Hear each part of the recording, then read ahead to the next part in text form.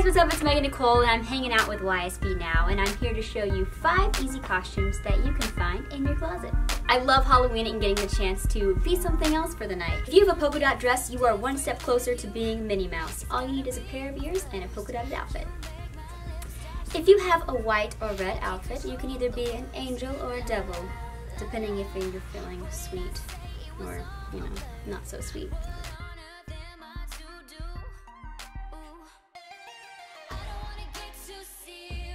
A black dress and white collar is all you need to pull off a Wednesday Addams look. Pair it with a nice dark lip and put your hair in braids and you're ready to go.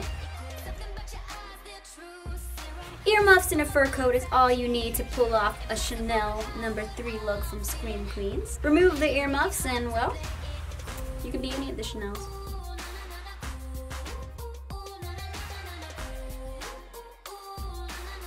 One of my favorite last minute costumes is always being a princess. Who doesn't want to be a princess? All you need is a pretty dress and a little tiara. You can get a tiara at Claire's, Forever 21, Target, all those good places for really cheap. So check it out. And then you're a princess. Hey. The fun thing with the cheetah print coat is you can actually be a cheetah or a leopard. What is this, cheetah or leopard print? You decide. Add some ears, draw on a little cat face, and hey, you're ready to go. The cool thing about this look is you can also pair it with the red lip to pull off a Cruella de Vil look.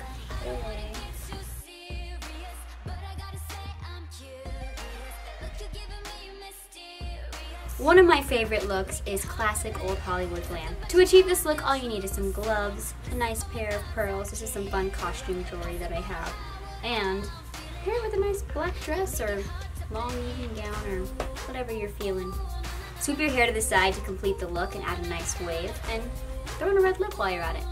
Thank you guys so much for watching. I hope you have a safe and wonderful Halloween. Be sure to tweet your costumes to YSBnow and to me so we can check them all out. Also, in case you guys missed it, I released a new song called Play It Cool, and it can make a great addition to your Halloween playlist, so check it out.